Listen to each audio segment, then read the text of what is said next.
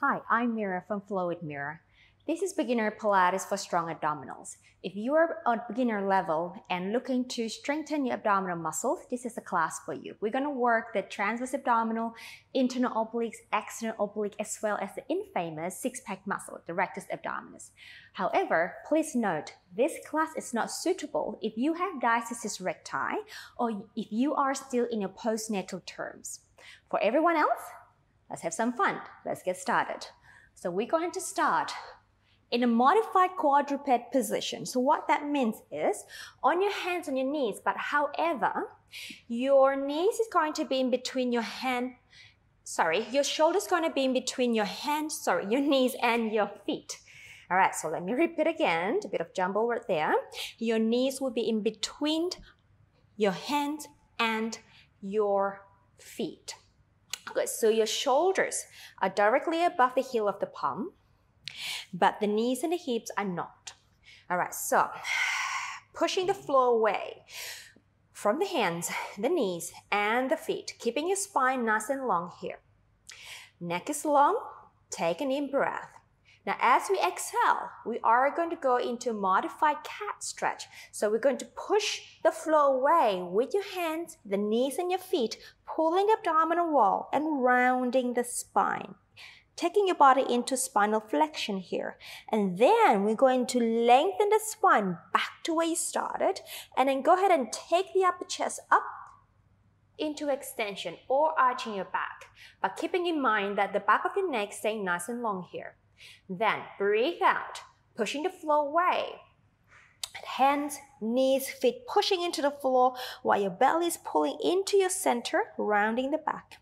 Then lengthening the spine back into the long spinal alignment, and then taking your upper body forward and up into extension.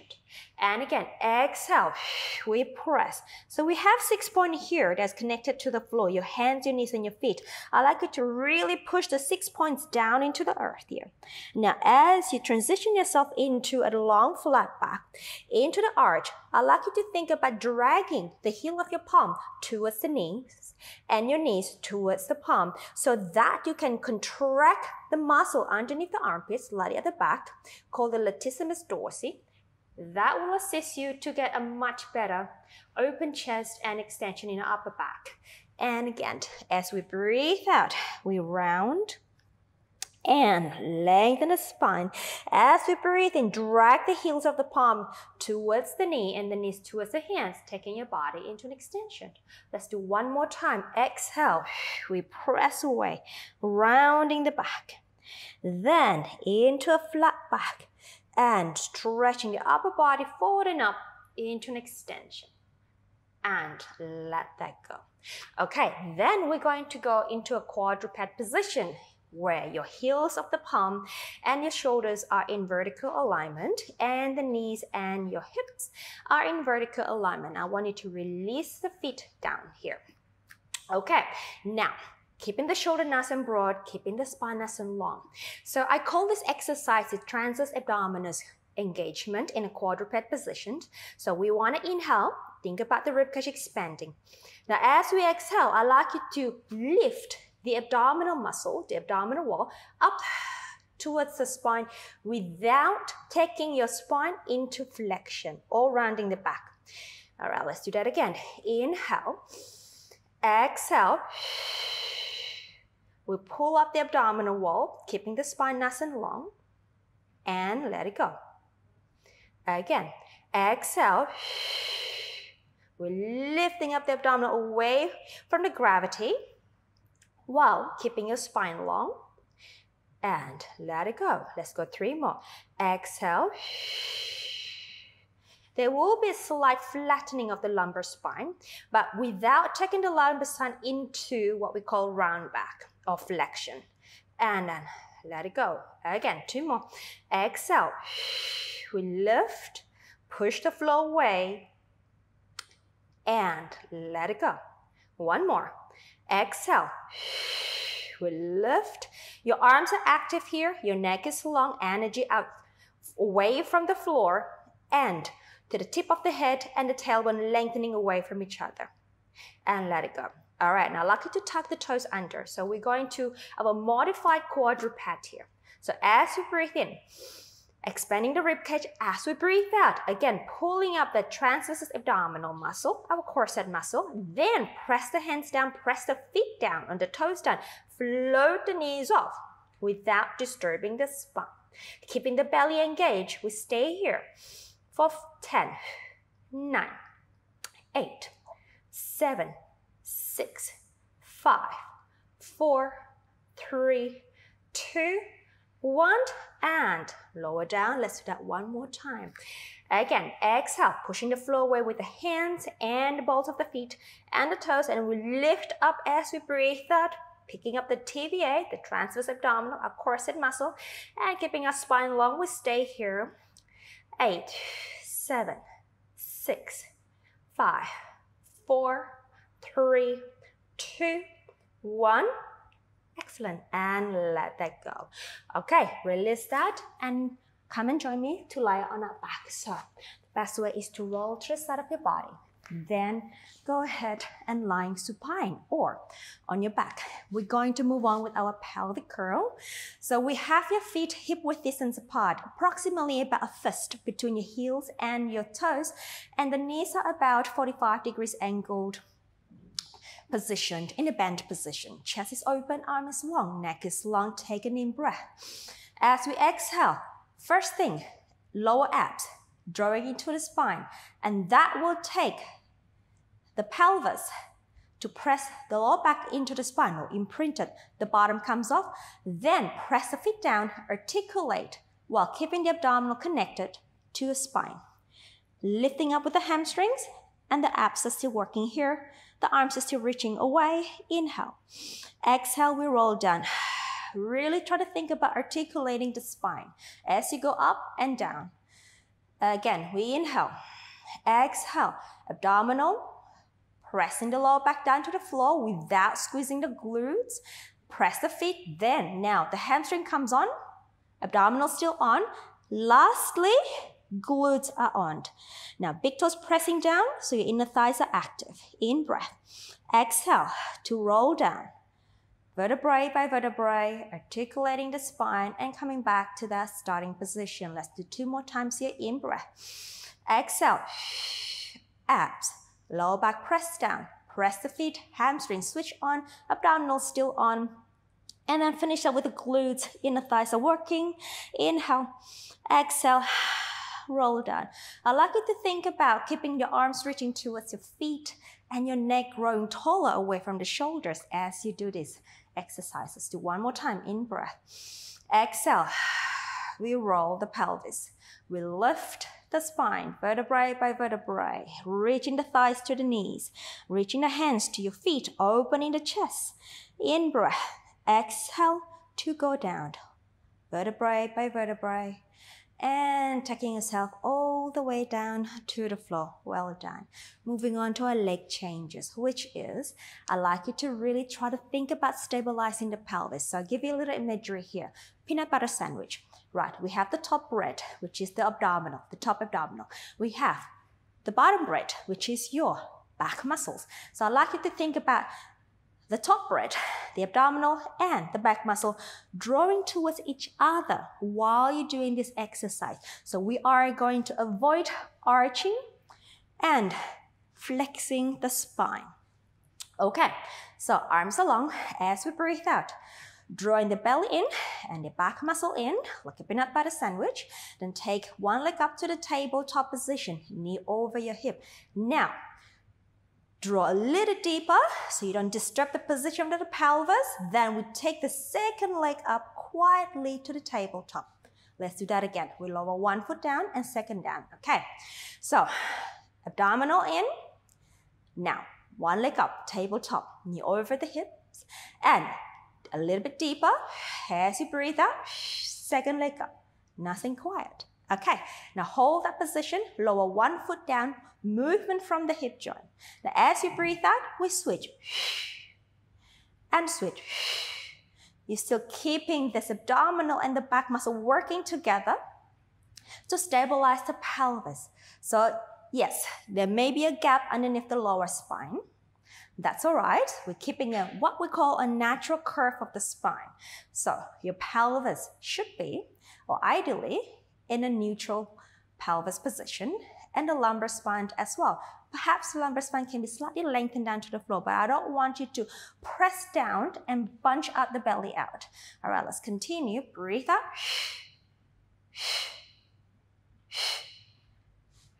Okay, so 2 more sets. Last set. Both legs up. Let's float the arms up. Now, if this is too challenging for you, you can just stay in the leg changes exercise. Now, as you take the right leg down, the left arm goes overhead, like so, and then we switch. And then we switch. So while we're doing this arm movement, we need to take care that the rib cage does not pop up or down. So try to keep the connection between the lower rib cage to the top of the hips. 2 more sets. Last set. Last one. Arms up, legs together. Open your arms out to the T position. Press the back of your arms down. Press the shoulders down, moving on to our spine twist supine. Let's go towards me. As we inhale, we rotate from the waist. Exhale, returning. I like your legs to go together as one unit. Okay, movement comes from your waistline. So we're rotating from the waist. The knee stays together. The arms are pressed down to the floor. And then again, inhale as we twist, exhale. So I'm looking more into control in your center, activating the obliques muscle here, and just try to be more precise in your movement. So you may not go far, and that's okay. What I do not want you to do is, as you rotate, you lose control, you take it all the way down, and then you kind of jam yourself into the floor and then bring it back. So smooth control with precise movement. Let's go one more time to the left and come back. Okay, lower one foot down and second leg down. Have your feet hip width distance apart. Interlacing your hands behind your head, moving to our chest lift. Elbows may come off the floor a little bit. Allow your head to be really heavy into your hands, kind of like a hammock here. So your arms kind of like a hammock here. So take an in-breath. Exhale, abdominal deflating in. And then send the ribs down. We'll lift the chest up. Gaze is forward towards the knee or in between the thighs. In-breath. Exhale. Again. Exhale. Inhale. Exhale down. All right, rock it to really think about your arms being a hammock for your head. So really support your head and down. Coming up with the abdominal muscle and not with the neck muscle. And then come down. 2 more. Exhale. In breath. Exhale. Last one. In breath. Exhale to come down. Let's add some rotation for the obliques. We exhale, hold on an in-breath. Now, rotate from the waist. We go to the right towards me, in center. And then over to the other side, and center. And over, in-breath. So thinking really about rotating from the waistline. Okay? Keeping the height of the chest constant as you rotate. Center. We rotate. One more each side. Center. Last one. Center and return. Well done. Stretch your arms overhead. All right, take one leg up to the tabletop and then pull in the peanut butter sandwich here and lifting up the second leg up to tabletop and moving to our 100. So I'm going to progressively take you to a more challenging 100 position. If you need to stay at a certain point, and not follow me through to the more challenging position, you are absolutely welcome to do so. So hundreds, 5 exhale through the mouth, 5 inhale through the nose. We inhale, prepare. Exhale, we'll lift up, come into the chest lift, stay in tabletop, inhale.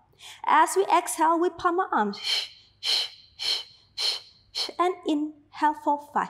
Now, if this is enough for you, you may stay here. And then if you feel like you want a bit more challenge, straighten the legs out. And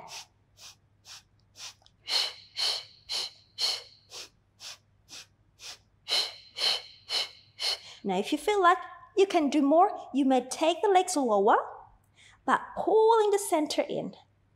And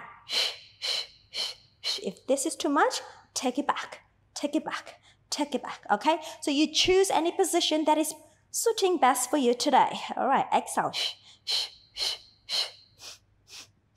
And 2 more sets. Last set. Well done. Bend the knees, lower 1 foot. Second one, lower the chest. Take your arms overhead. Now straighten the legs for the roll-ups. Legs are together, keeping the rib cage and your top of the hip bone connected. So we're not arching away, although it feels really good to arch, but now we want to keep the core active. Squeezing the inner thighs, arms overhead. Let's inhale as you take the arms up. Lift the chest into a chest lift position, arms to the side of your thigh. As we exhale, deepen the belly in, pull yourself up into a C curve, right? Meaning your spine is in flexion, but your abdominals are nice and active, the neck is so long. And breathe out as we roll the spine down. You want to imprint the sacrum first, then the lower spine, then take yourself arms overhead. Again, inhale, chest lift, exhale, pull in the center, lift up into the C curve. Inhale. Exhale as you roll down. Now, if you find this is challenging, you might bend the knees as you go down and take the arms up. And then inhale. This is a modification, so lifting up. Exhale. Knee stays bent and then straighten towards the end. In breath. Exhale as you go down. You just drag the knees and then take your arms overhead. If this is still too challenging, no problem. We can lift up. Grab the back of your thigh and pull up with the arms, then straighten the legs. In breath. Exhale as you roll down. You can bring the knees in, assist yourself with the arms to go down and arms overhead. However, if you do not need any of those modifications, let's just do it with the straight legs. Exhale. So again, you choose any position suiting you today and roll down. Let's go one more time and inhale. Exhale. We'll lift. In breath. Exhale. We go down and take your arms over. Well done. Let's turn your body towards me in a side lying position. So I have my left arm underneath me. I have my legs long underneath me. Top hand pressing down. All right, I like to see a little space underneath the waistline so that we know that we're keeping our spine long and we're not crunching down to the floor. So here we are. As we breathe out, we pull up the abdominal wall, then we reach the legs up and we go down. Again, and down, and lift, and down. So here is an exercise to activate the oblique muscle. One more. Exhale. Well done. And take yourself up onto forearm. Align the shoulder and the elbow. Take the top leg forward.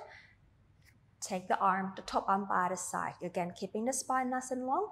So we're going to do our side bridge or modified side plank. We press the feet down. We press the forearm down.